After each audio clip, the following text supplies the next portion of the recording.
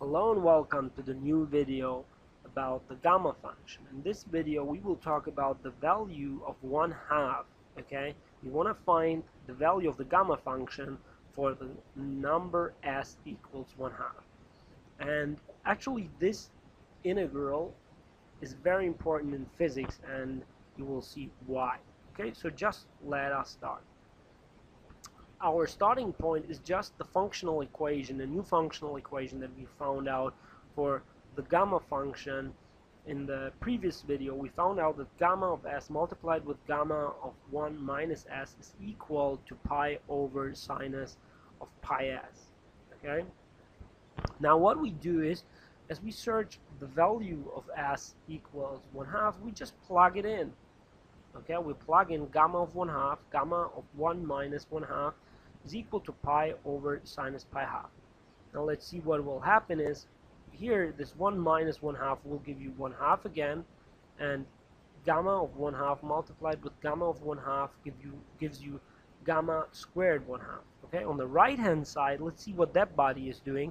Sinus pi half will just give you 1, so on the right hand side we have pi.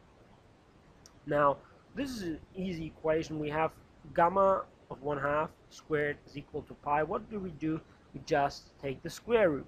Okay, now we know that the value of the gamma function for s equals 1/2 is equal to square root of pi. Okay, I hope you cannot imagine what that means, and that's the reason why I will show you what this actually means, because I couldn't imagine myself what does this mean, gamma of 1/2 equals square root of pi. So just let's have a look. What does this mean? We will use the definition of the gamma function, which says gamma of 1/2 is equal to, from the integral from 0 to infinity for t. Normally we had here an s, now this is 1/2 minus 1, which will give you a minus 1/2, which will be equal to 1 over the square root of t multiplied with e to the minus t dt. Wow, that is something that we could imagine. Okay, we know that this integral, the strange looking integral, 1 over square root of t multiplied with e to the minus t from 0 to infinity, will give you a value of square root of pi. But that is not actually what is important for us. We will do a little substitution here. Okay, this is what we found out. Now what we will do is we will do a nice little cool substitution. We will say that t is equal to p, which is just a constant number, but being positive. Okay, it's very important that it is positive. Now we just want to sub dt. What we do is we just implicitly differentiate that. We get dt is equal to t 2p u du. Actually, what you could do is just go ahead and differentiate this side by t, knowing that this is a function of t, and you would end up here. Okay, now this is what we have to plug in. For dt we will plug this in, 2 times p u du, and here we have to plug in p u squared, and also here in the exponent here.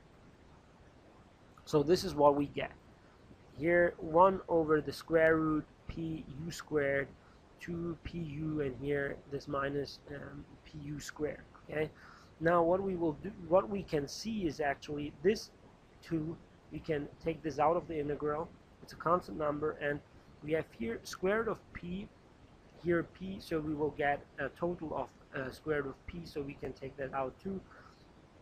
Here in the denominator we have square root of u squared. Actually this would be equal to the absolute value of u, but we know our u values are greater than 0. Okay, you might ask, why did the boundaries not change? Because it doesn't. 0 is still 0 and infinity is still infinity. Okay, so what we get here is 2 square root of p from 0 to infinity e to the minus pu squared du. Okay, this has to be equal to pi because this is a constant number. We just used other variables to express that. Now I'm doing another trick, because this integral is an even integral. You can write the double of it as the integral from minus infinity to infinity e to the minus pu squared du, and this is what we do in the last step. So we take this into this integral, making it from minus letting it go from minus infinity to infinity, and we divide with square root of p, and you see this is the reason why I said that the p had to be positive. Okay, we are taking the square root of this, and this is the integral that is very important in physics.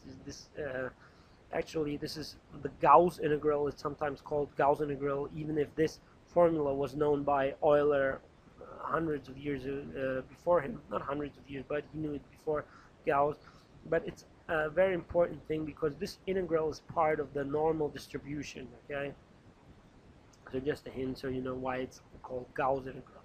And actually, that's it for this video. I hope you had a little bit of fun with that, and I hope you subscribe to see my new videos coming up soon. Okay, so see you guys.